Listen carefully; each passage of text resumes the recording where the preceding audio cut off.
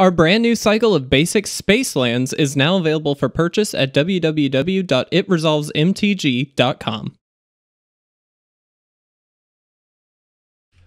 What's going on, guys? Welcome to another gameplay video. I am very excited. As you probably saw on the front end of this video, we finally have all of our space lands available. They turned out fantastic. We are very, very excited. There is our own little custom back on them, just so we're not infringing on any copyright issues. But if you are interested in picking those up, they are on our website. They are available right now at itresolvesmtg.com.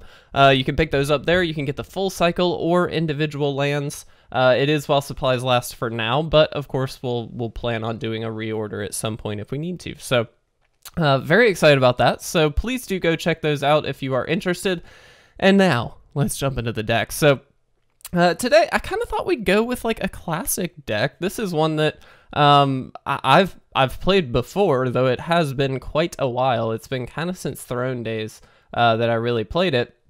And for good reason, because it is a Golgari Adventure deck. A lot of those cards came out of that set. So we do have a lot of really, really powerful stuff. Truly, the only new card is Vivien, which I do think is a very, very good include with this list. Obviously, the majority of our deck is creatures. We do have a couple non-creatures, but this is really a good, strong card for this list, in my opinion. So to kind of go through things, in our one-drop slot, we have the Foulmire Knight here, mostly as a way to draw cards and also just kind of clog up the early game. It does kind of require a burn spell, or we're going to be trading off with it. Creatures it doesn't really match up well against. Things like Fervent Champion are a little bit difficult, but we'll figure out a way. And so this is really just kind of a value card for us. Now, speaking of card draw, Edgewall Innkeeper is the classic card draw card for these adventure decks. Does a fantastic job every time we cast a creature with an adventure, which, again, we've got quite a few. Then this essentially is going to be drawing us a card, which is great. So absolutely love this. We definitely want that to stick around. Gilded Goose is our ramper. So not only does this create some food tokens, but it also lets us sacrifice those food tokens for some mana of any color. And then, of course, we do just have the opportunity to sacrifice those to gain some life as well. So against aggro decks, things like that, this will be a very handy card. Looking in the 2-drop slot, we have a 4 of Order of Midnight. This is a 2/2 flyer that cannot block for 2, which is not super exciting, but it is a nice, aggressive, evasive threat. But not only that, on the adventure side, we can return target creature card from our graveyard to our hand. Now, again, we've got some pretty good creatures that we'd probably like to return. And so Order of Midnight, actually a really, really solid card. Not to mention, we have the Lucky Clover. So Lucky Clover, a really, really cool card in these adventure decks if you've not played them before. It essentially just allows you to copy your adventure spells anytime you play them. So say we have this out and we play, Alter Fate to return target creature from our graveyard. We get to double that. We get to do it again.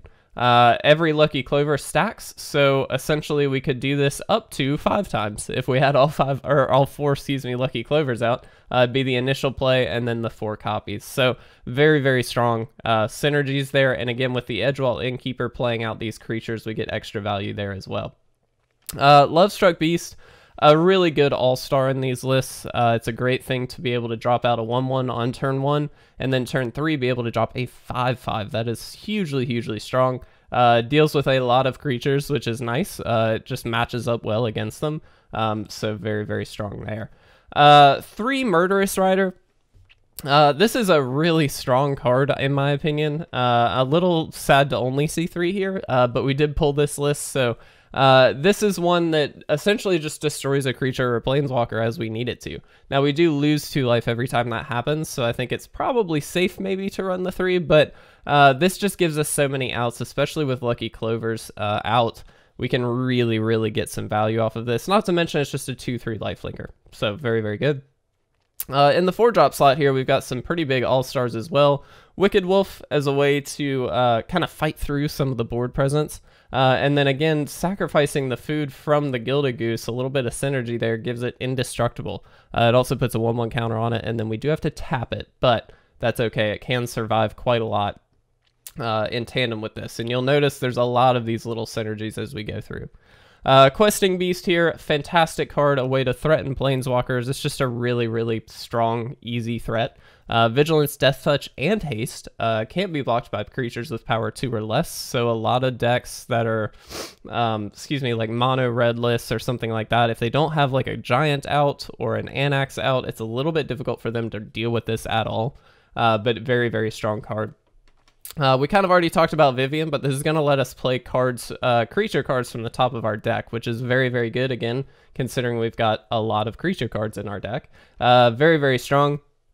Not only that, but anytime we cast a creature spell, if we -2 her, we get to search our library for a creature card with lesser converted mana cost and put it onto the battlefield. So, you know, say we're casting a Questing Beast and we've -2, we get to go search out pretty much anything. Very, very strong. Really, really like that. At the top of the curve here, we do have 3 Casualties of War just to give us the extra kind of reach and value that we need. This is kind of a good catch-all card no matter what. This just gives us a way to deal with pretty much anything on the board, so absolutely love it. As far as lands go, we've got 11 swamps and 10 forests. A little bit more on the swamps, but, you know, we've got plenty of mana here. And then 2 Overgrown Tomb, and that is it. We are at 23 lands. Pretty straightforward.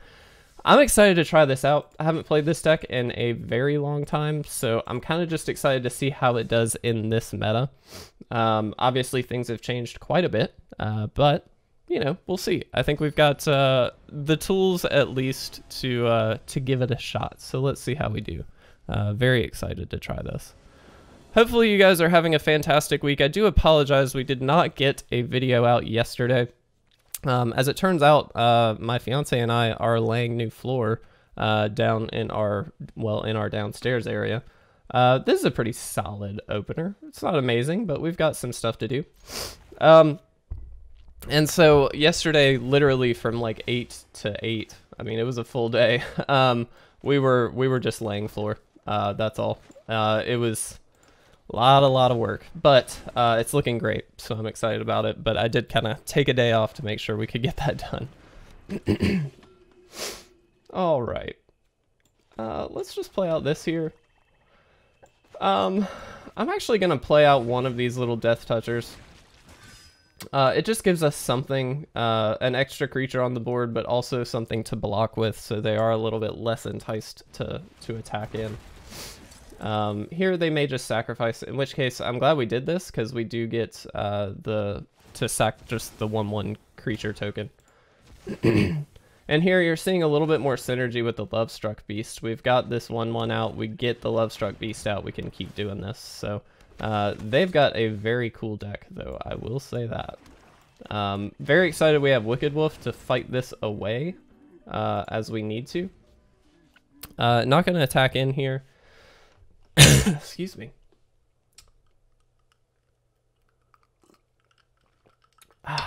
Fantastic. So here they get to do this again, in which case they'll take out this knight here, and that's actually okay. For us, we can either play out this 1/1 Death Toucher and swing in, or just play out the Wicked Wolf, honestly, which I do think is a little bit better. This can still block, it can't attack. As long as we don't have a 1/1 out, we can't do that, so just a heads up. This is a very cool list, though, by the way. I have not seen this card so much in any list, so very cool. Let's Wicked Wolf. We kind of need to stop them from doing what they're doing, so let's just kill that. We do take a little bit of life here, but we get rid of their big sacrifice outlet, which is pretty good. And then next turn, ooh, not good, not good. Hopefully we can start swinging in a little bit. We'll see. Sacrifices a creature, huh? Let's do this. I don't love that, but let's do that. I think the Wicked Wolf is a little too crucial for us, to be honest.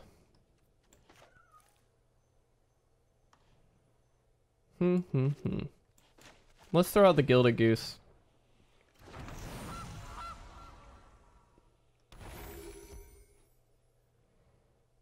I don't want to do this, but I'm going to draw a card here. Ugh, so many lands. And then let's do this, and we'll just play this out. We can attack in here, but we really can't risk losing too much life, so I'm just going to kind of sit back, see what the opponent decides to do. We're going to be taking some hits here. And really what we would like at this point is like a Casualties of War. We can hit this, one of these guys, and then hit one of their red and black sources here. Take them down to one red source, get rid of some of this, you know, very, very strong ability. Oh, not good. And we'll, you know, hopefully be able to outvalue them, but that's kind of the idea. Unfortunately, we didn't really have the powerful, you know, Lucky Clover draw that we were kind of hoping for. Good news here is we do get to gain some life off of these Gilded Gooses. Gilded Geese? That. Let's throw this out here. And again, we're just going to sit back. We're kind of leaving it up to them to see what they want to do. We've got the life gain, at least a little bit of life gain here. So let's do that. Let's just make sure we're mitigating some of the life loss. And we'll see what we can do.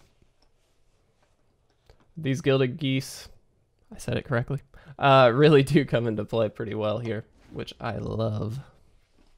Excuse me. Yeah, guys, if I'm honest, I am dead tired today.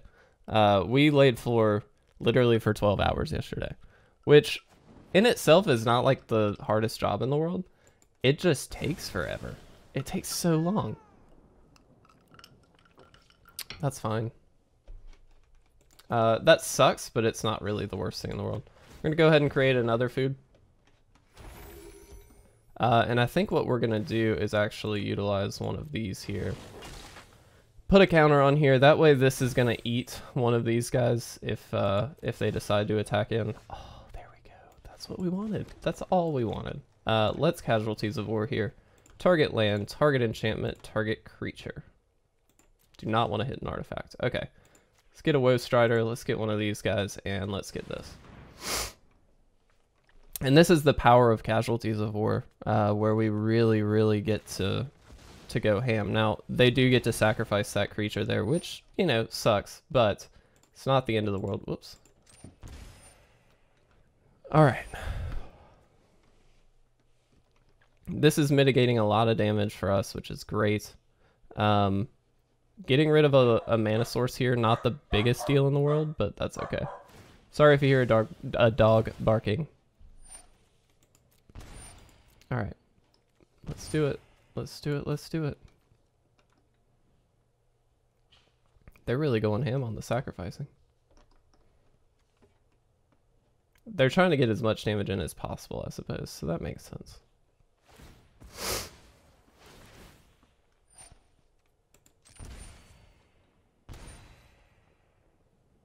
They can also just replay a Lovestruck here, so we do have to keep that in mind. Can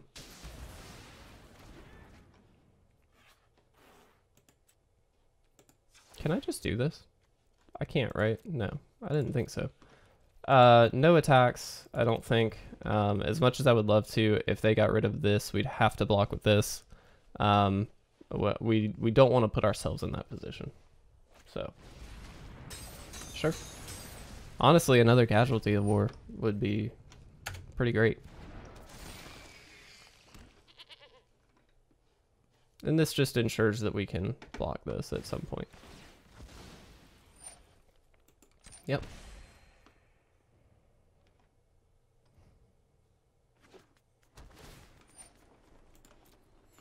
All right.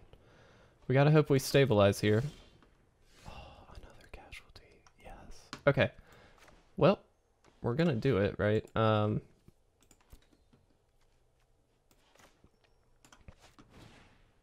Target land, target enchantment, target creature. You. And you. They'll sacrifice here. So we are going to take one and they're going to get a scribe, but we're now getting rid of their one big way of dealing a lot of damage to us repeatedly.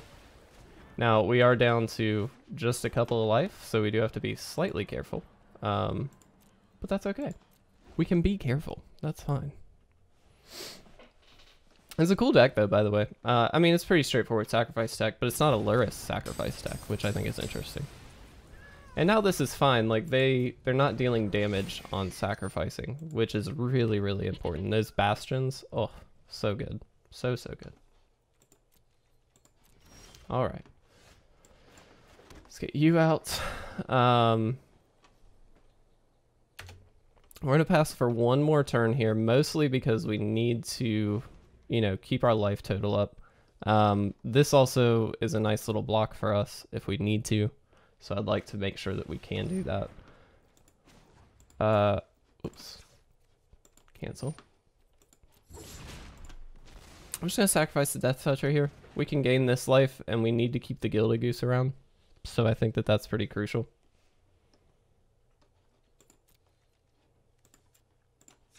Let's go ahead and do this. And let's do this. I'm just gonna do, like, gain as much life as possible at this point.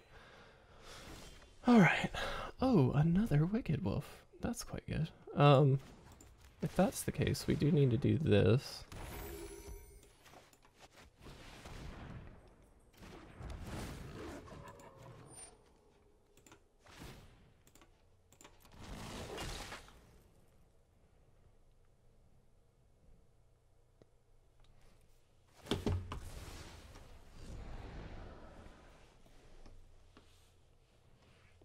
All right.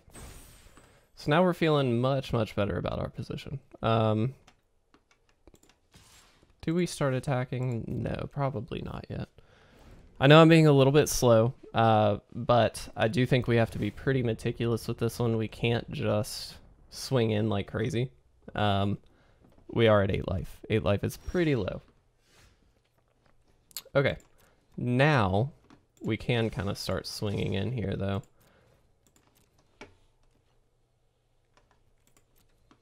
Get 8 down. And we'll do this. Let's pass here. This is where we're in the position, though, that we can mitigate any of the damage that they will do, which is super nice. That's very good, though. I will say that. That makes it. That changes the math pretty significantly. So we do have to be a bit careful here. But we can block one of these guys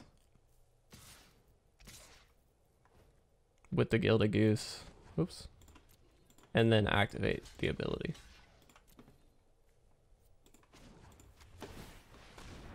Here we go.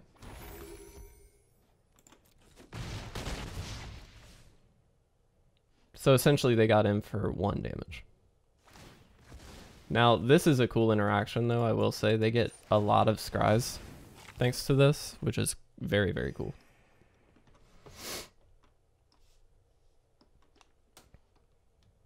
It's only game 1 and we're 18 minutes in. I know I'm playing a little bit slow, but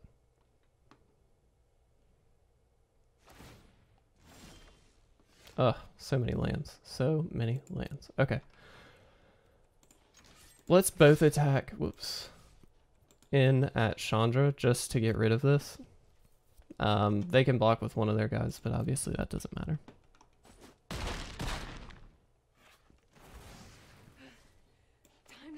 Unfortunately, we're just drawing a bunch of land now. We really just need a spell, and then we can start really doing some work. Really, really doing some work. Very excited, guys, about these new lands. Oh, seriously? I hope you guys are too. I know a lot of people were saying they were interested in picking up, you know, the full cycle or something like that. That's why they were holding off. So they are all available now. If you're interested, now is the time. Let's just, whoops, let's block here. And we'll go ahead and create a food here.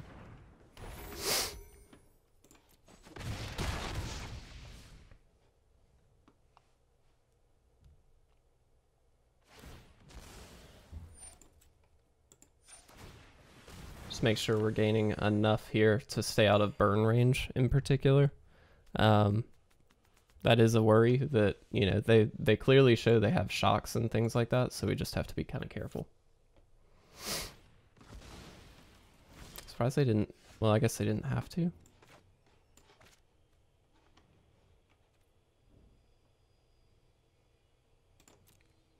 That's a great draw for us. Let's attack both here. We're going to kill the Chandra with the Murderous Rider, I believe. I think that's the best play.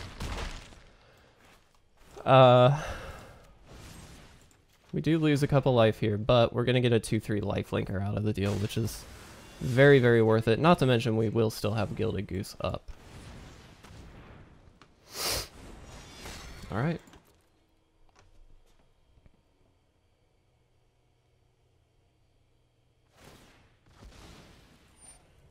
And this is exactly the point that we wanted to get to. Unfortunately, we just drew lands for so many turns we weren't really getting there. But now, not only do we have the Gilded Goose gaining us some life back, but we've got this left up that we're happy to block with if we'd like to. They get another one of these guys. That's fine. If this is all they're doing, I don't really care. Like, we can solve that problem, if that makes sense. And that's really not going to do much either. So, let's do this. Let's gain our life back.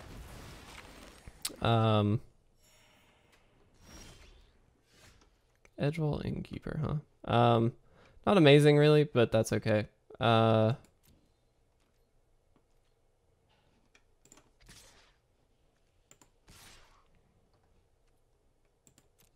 gonna attack with both of these. We'll see what they want to do. Kind of hoping they would just do something like this, because that just means we don't have to utilize this to put a counter here. I can chump block this. I don't really care. At some point we do have to finish the game, so I am kind of moving a little bit quicker. Alright, let's Edgewall. We really don't even have to chump block necessarily. We just get to... Oh, that's cool. This is very cool.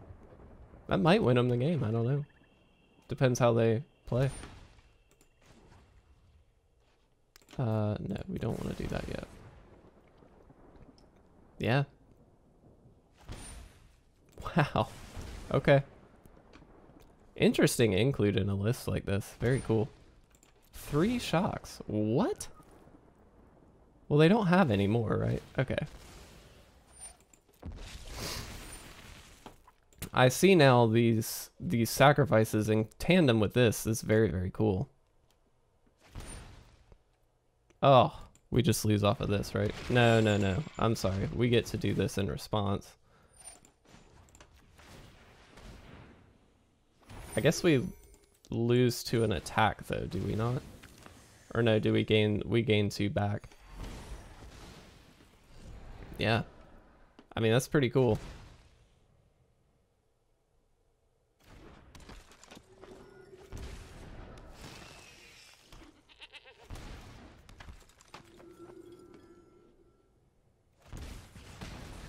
Okay. They should have just killed one of these guys, then they definitely win. Like, if they kill this, they just win. I'm keeping myself alive by sacrificing this, but the reality is we probably just lost. In that case, let's block like this.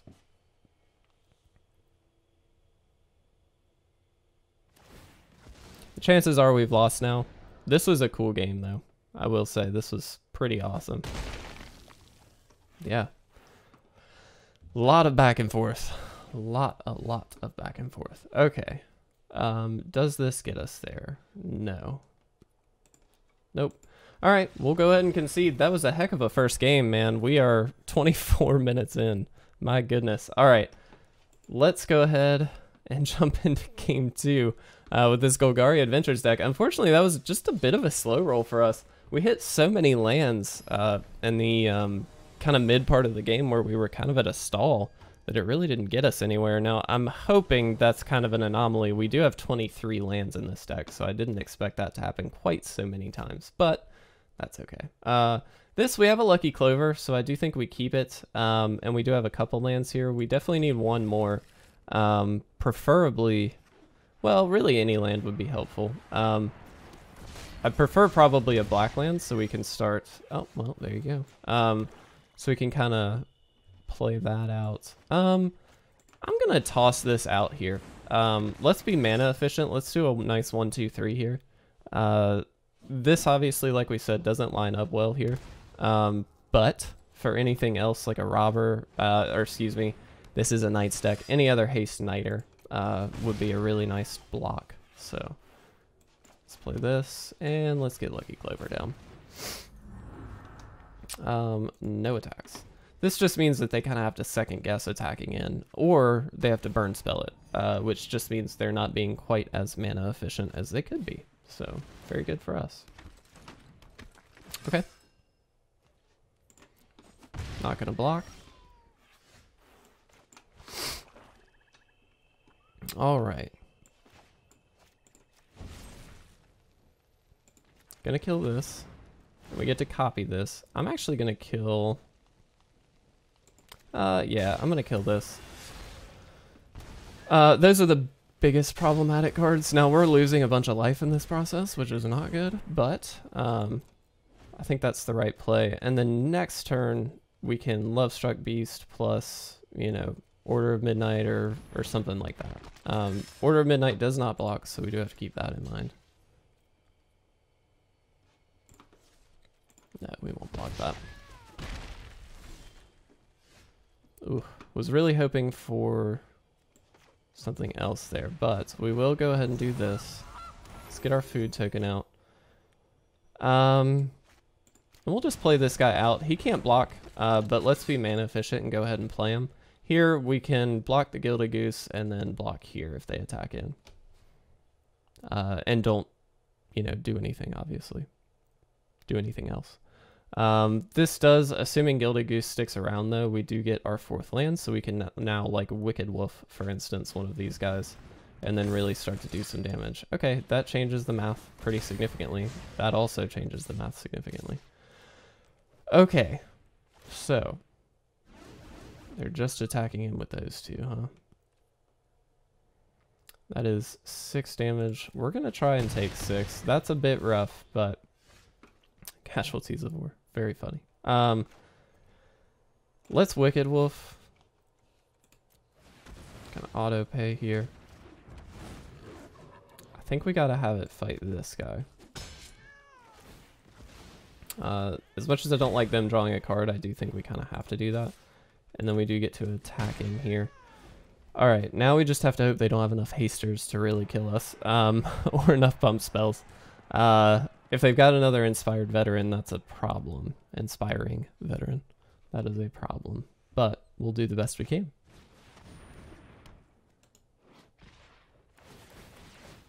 Wow. That is very, very good. So now we just lose, right? Yeah. Alright, fair enough. We just lost. Dang. Dang, we were like a turn away from really, really getting there. That's okay. Alright, let's go ahead and jump into our final game, guys. So far not doing super well with Golgari Adventures, but that's not to say it's a bad deck. I think it's okay. I know the first game, I think had we just drawn more stuff, we would have been okay. Unfortunately, we didn't get there. Luris of the Dream Den. We'll try it. I don't feel great about it, but we'll give it a shot. Yeah. I'm gonna do that. Most likely the cycling deck, which I'm actually happy that we have the Murderous Rider with Lucky Clover here, as well as the Foulmire Knight, to be honest. That's pretty good. Okay, let's go ahead and play Lucky Clover here. Next turn, depending on what they play, if they've got like a fox or something, we definitely will want to Murderous Rider, killing the Stinger and the Knight, or in the fox, excuse me. But we'll see what they end up actually having. They may not have that. But if they do play out a second threat, that's 100% what we're going to be doing. Which looks like that is not the case. Alright, so the question is, do we just draw 2 or do we just Murderous Knight? I'm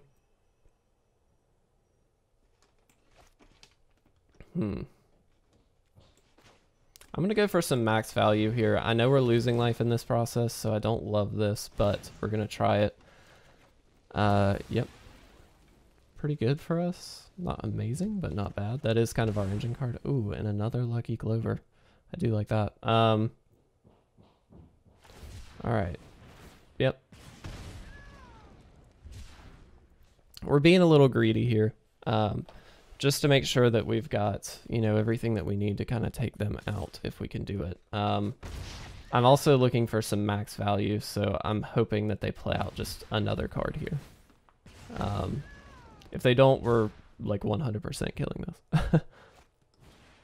Perfect. That's exactly what we were looking for. That gives us our 2-for-1, so now we can Murderous Rider here. Let's do that.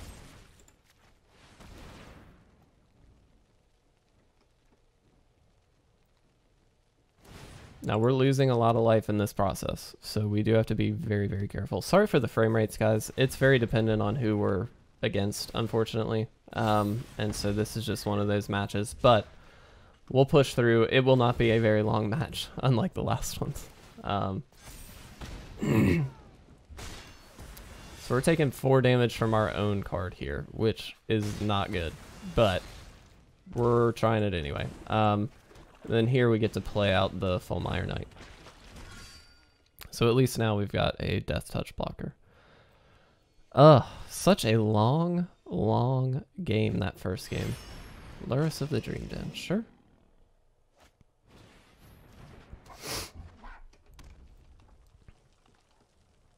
Okay. Let's play this.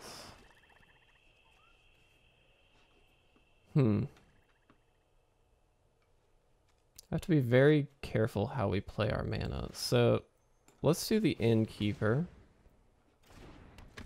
Let's do this.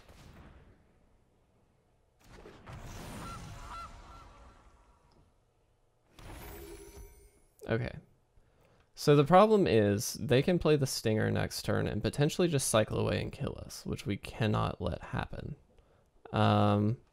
So if we play this now, we're kind of in a bad position because we can't sacrifice the food. So I'm going to pass here.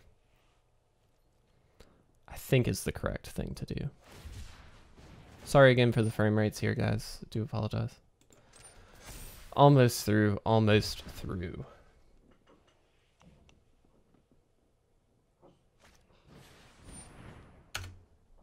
And this is what I was talking about. So we can't just, you know, we can't just let them cycle away a bunch of stuff and kill us. So we have to leave up that 2 mana, excuse me, to sacrifice for the food, which I think we'll go ahead and do. Wish we could have been a little bit more mana efficient, but that's okay. And this does only buy us a turn, which is very worth noting. We do have to be very, very careful. Yeah. All right.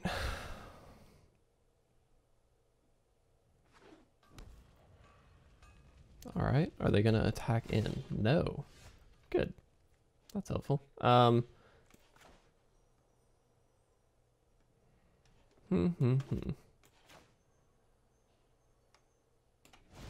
Let's play this out. It's our lifelinker, which is really, really helpful. Let's drop that down. And now again, we've got 2 mana left open for the Gilded Goose. Not going to attack again. Got to be very careful. That Stinger is what makes this difficult. Being aggressive right now is definitely not the right play, in my opinion. Because we could have just played like Questing Beast and attacked in, but I don't think that that's correct at all.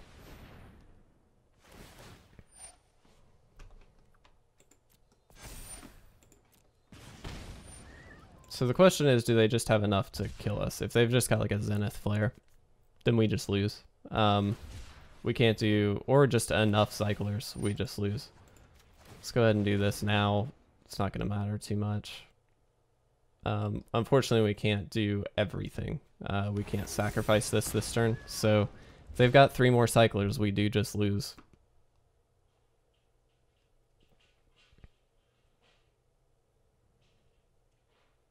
If you hear some construction going on in the background, by the way, I do apologize. We are still finishing the floor, and we do have some help known as my family, which is really, really nice of them. And so they are downstairs helping out right now. Oh, they just give this trample. Okay. Well, we lost every single game. That feels kind of bad considering how good this deck used to be. But that's okay. We're here to learn. We're here to experience how this deck does in this meta. So I hope you guys enjoyed this video. Please make sure, as always, to check out our website. We've got all the new stuff going on right now. Really excited about these new lands. Really happy to have those out for you guys. So if you're interested in picking them up, you can certainly do so. Do hope you'll like and comment down below if you enjoyed the video. And I will see you very soon with part 2 of Golgari Adventures. Hopefully we'll have a little bit of better luck in that video. Unfortunately, we didn't have the best this time, but that's okay. I'll see you guys then.